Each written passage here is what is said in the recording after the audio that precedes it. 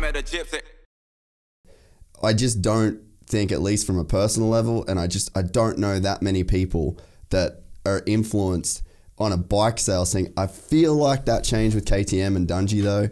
Like, I think that was a point where it really was like, okay, they're selling some motorcycles now off winning. And maybe Kenny did it a bit when he lit everyone up in those first 3 rounds when that new Honda came out. But like, honestly, man, like, I don't know that people buy bikes based off the race win stuff. I think that it's more that personality, who's your favorite guy, and it's not always the guy that wins. Yeah, no, I would agree. There's like, I think that there's, sure. Yeah, there's both sides to it. There's definitely ways that people can be persuaded that one bike's better than the other. Perfect example, sorry to cut you off. How many Kawasaki's did you see in the 450 main event on the weekend? Yeah, only with the one that's supported by the Australian Kawasaki guys. How many? Who won the most main events in Supercross 2018? What brand? In the US, Kawasaki. just Kawasaki for sure. You know, and I mean, that's a super isolated example, but what I'm getting at is it just doesn't directly translate. No, I would agree with that, and I think that in that respect, Kawasaki has also made a huge.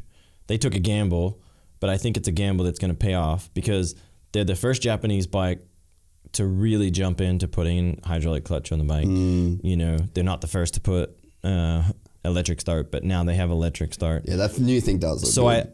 I do think that the new Kawasaki is looked at differently. It's the first bike, it's the first Japanese brand to essentially go up against the Austrian bikes, the KTM model, yeah. And I think that people respect that part of it because though I'm fortunate to know the ins and outs of why these companies, the Hondas, the Suzukis, the Yamahas, don't essentially just throw all this stuff on their production bikes.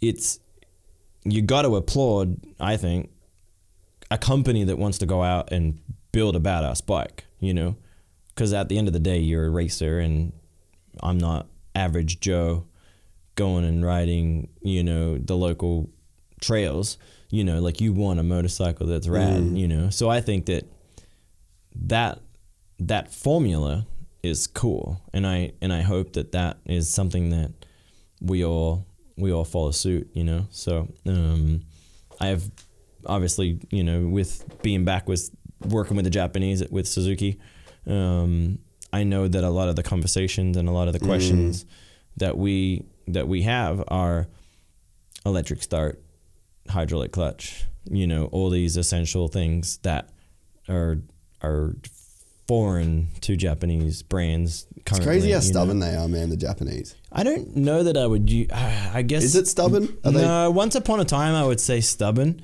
but as I've become older and I probably care or I've actually post running my own race team. Yeah, okay. And understanding budgeting and how much money you spend to make a motorcycle a half-pound lighter or, you know, all these essential things, it doesn't really matter, you know? Like when you look at, you know, like the Japanese bikes right now, you know, and I hate saying it when you're a Japanese bike guy, but they're so heavy compared to a KTM and a Husky. Like I'm talking 15, 20 pounds heavier. That's insanity. You know what I mean? And I can't even bicep curl that. Right? And it's like, when you think about it, you're that much lighter. You have electric start. You have a battery. All the, like, you know, all the shit that goes with that. All the wiring and crap that goes with it. A hydraulic clutch. Essentially, you got all these cool things, and your bike is still lighter. And I just think that there's a general consensus of people embracing that evolution, I think, you know, and maybe I'm wrong, but I think the Japanese they're not buying into that straight racing aspect of it, you know, like they're still aiming at the core people buying the motorcycle that isn't me, you know, like because I'm not the perfect example of somebody going and buying a bike. You know, like it's average Joe, you know, weekend warrior guy that's super pumped on his bike, you know, because he's a Suzuki guy through and through kind of thing. So yeah, you definitely see it differently when you have been exposed to it more, you know. Yeah, it makes sense. But the racer in me definitely wants to gets frustrated. Yeah, like I want him. You want everybody to push the envelope, you know. Like some of the stuff that I try and I get to race with, you know, the general public would be pumped on that, and that would make a difference, and they would like that, you know. But the cost to put that into production is outrageous. Obviously, the cost to put that into production is far outweighs the. If you enjoyed this content, please like and subscribe. And to listen to the full 3-hour podcast, search Gypsy Tales in your favorite podcast platform or click the link in the description below. Gypsy Gang.